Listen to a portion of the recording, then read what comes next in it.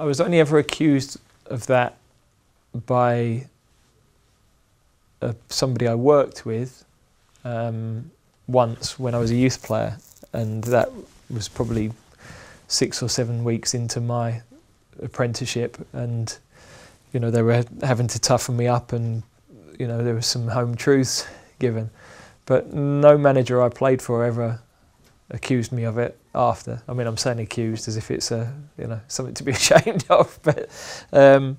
and I think anybody that works with me knows that I want to win, and prepared to challenge people, so yeah, does that mean I walk down the street and I'm rude to people and obnoxious to people? Well, I hope not. But does that mean I don't want to win, and does that mean I'm not prepared to fight for the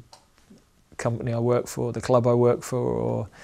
or push people as far as possible and challenge people? And well, no. I think I'm as determined as anybody else to be successful, and I suppose my years of playing at a high level, although not winning quite what I wanted to win, and now managing at a high level, would tell people that there's probably more than they know about me. But I guess from the outside, you never really know people unless you're living with them or working with them, and even then you've got other sides to your character that are left for home, and other bits that are brought into the office.